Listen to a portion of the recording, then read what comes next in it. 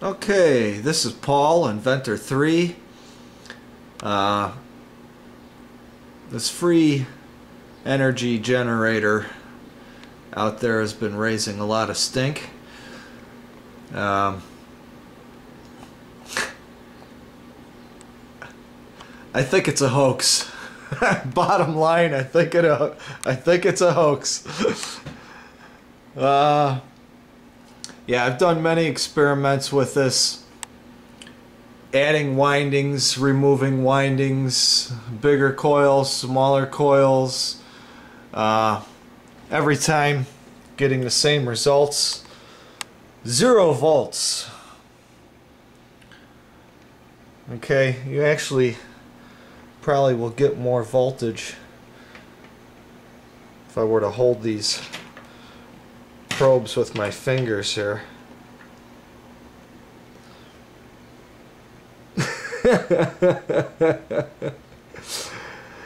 I get more voltage that way. I don't see how it's possible. Okay, you'd have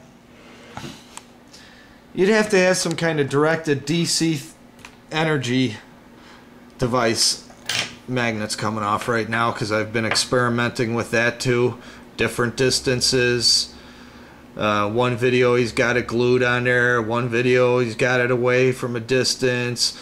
Another video he's got one magnet on each side. Another video he doesn't have the top coil. So I mean, you know, how could this work in so many ways like that? If I was picking up some kind of energy source, it would be coming in AC. And he's running DC motors off this. Now,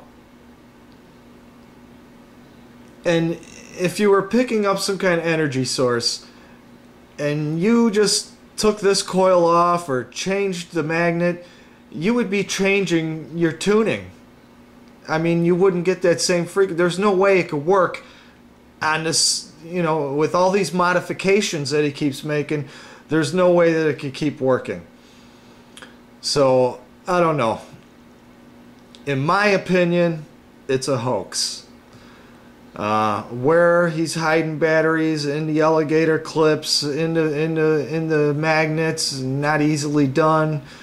How he's doing it, I would think that he's got some kind of energy source nearby with directed DC energy.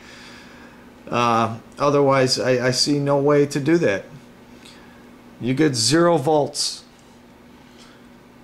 Like I said, I've did many experiments with it. So, again, that's it. I think it's a hoax.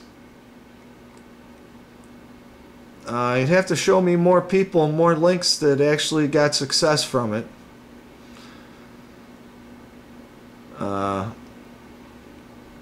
I don't think so. Alright, Inventor 3 signing off.